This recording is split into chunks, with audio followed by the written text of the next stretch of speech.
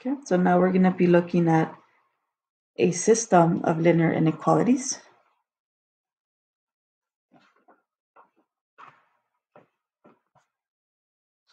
So the first thing you want to do is graph the first line.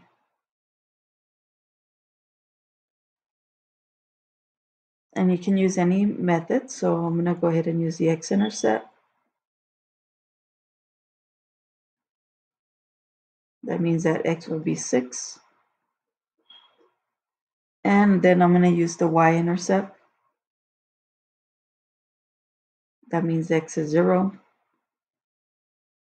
So here y would give me a -2. So that's for my first line. Then I'm going to go ahead and plot this line.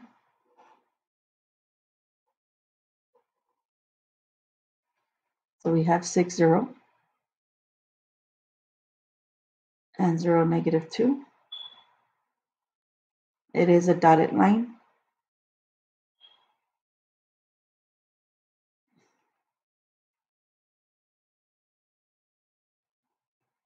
And we need to do a test point. It can use 0, 0.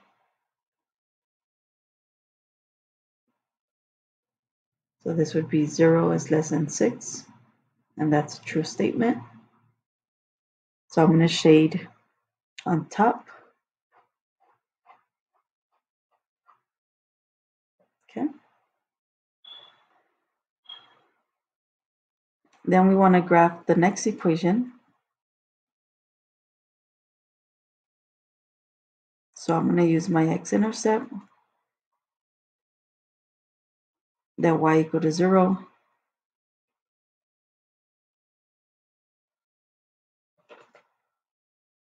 So divide by 2. So x is -3. And then I'm going to use the y-intercept.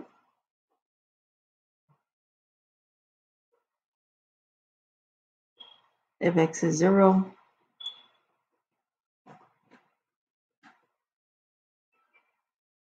then here we get y is equal to -2.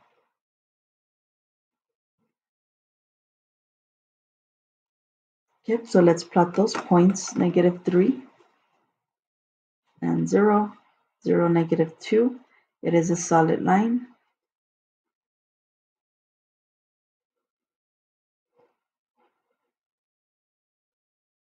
And then we need a test point. So my test point would be 0, 0. So 0 is greater than -6. That's true. So I'm going to shade above the line. So your solution for this problem is where you have both intersections. So notice here I have the lines going this way and then the lines that are going this way. So all of this area here is where it has both lines.